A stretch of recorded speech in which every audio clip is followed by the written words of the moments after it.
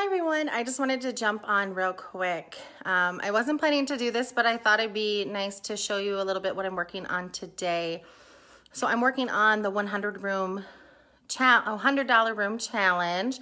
It's sponsored by Erin at Lemons, Lavender, and Laundry. But I'm getting ready. So what the challenge is you have $100, 1 room, and 1 month. So it's pretty cool. But so I decided to tackle my hallway right here. You can see it. We recently put in new flooring and I got a new rug. I've added those overlays to my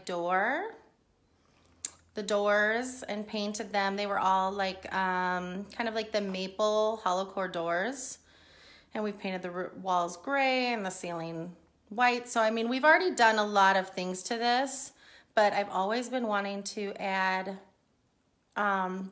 board and batten to this room. So I am prepping the wall for the board and batten, which I'm probably gonna do this weekend, maybe later this week.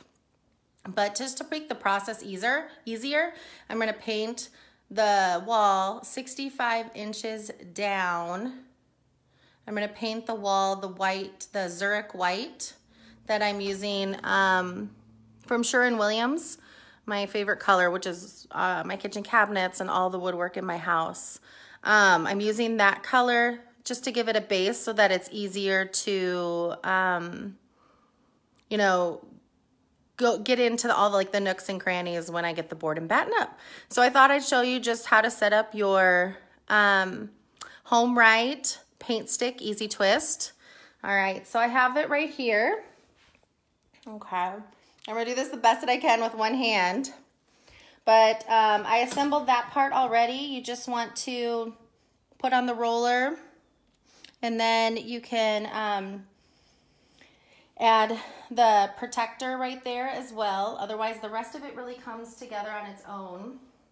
Okay, and then to start, I'm gonna flip the camera around.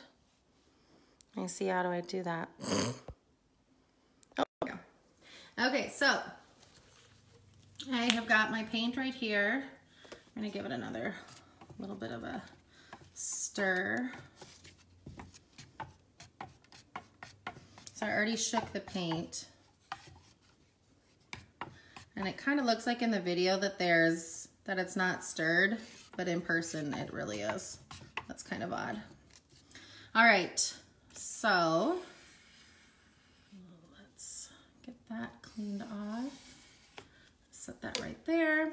Okay, so what you want to do is you're going to put this, the paint applicator into your, hi Riley, into your paint stick, or excuse me, into your can of paint.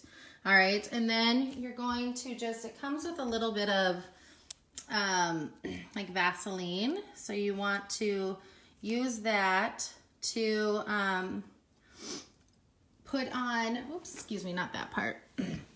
You want to put it in there, right there at the tip, because it gives it a nice seal, a nice tight seal, so that the paint will fill up into the paint stick properly. So give me 1 second. I actually forgot to grab some scissors.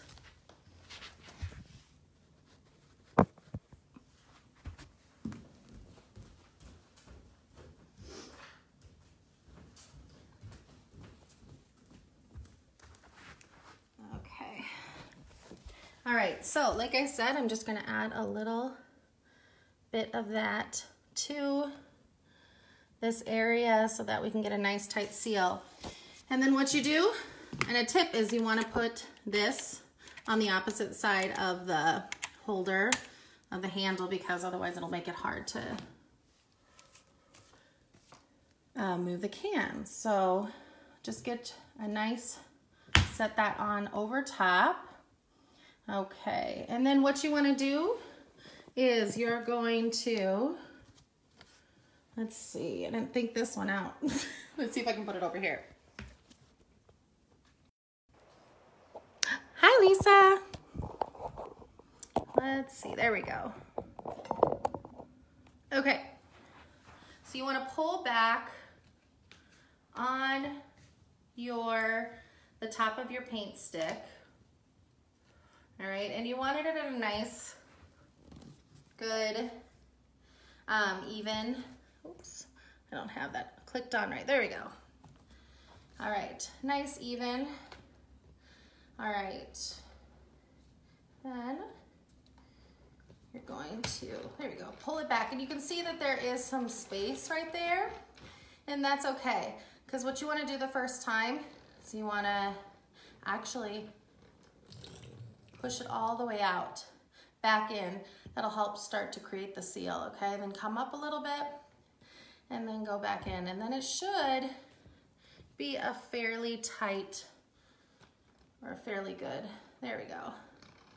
No air in the top that much. All right, so you just pull that up, and then it's time to paint. So I will show you some pictures of how the paint works and everything. Be looking for that post on Wednesday. And I'm gonna get to painting so I can get some board and batten up this weekend. All right, happy Monday, bye.